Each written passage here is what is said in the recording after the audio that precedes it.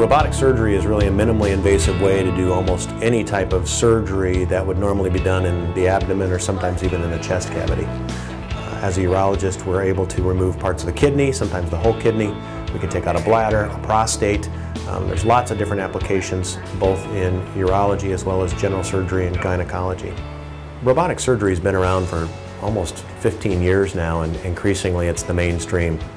The thing that has changed most in who the candidate really is, almost anybody's a candidate for robotic surgery anymore. We used to limit folks based on previous surgery or potentially by size.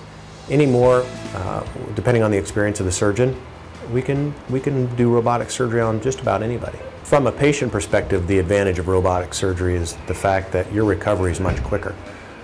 You're out of the hospital in a much shorter time frame. Your pain is less afterwards. Less narcotic pain medication equals quicker return to normal daily life. People really appreciate that. From a surgeon perspective, we appreciate the advantage of better visualization. That HD camera magnifies things. The detail that you're really able to see and the precision of the instruments allows you to do very technical and delicate things through really small incisions. A really good example of the recovery is kidney surgery. In an open nephrectomy or open removal of the kidney, that often involves a 8 to 12-inch incision along your flank or along your side, which cuts through a lot of muscle.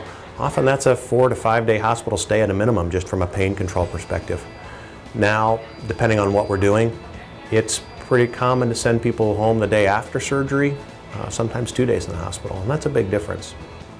UnityPoint's always been very early to adopt technology, and the robot, I think, is a great example of that.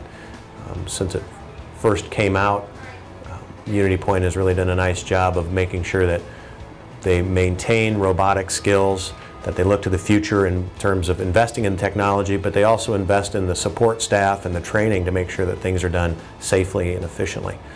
They're really on the forefront of managing the changing landscape of robotics.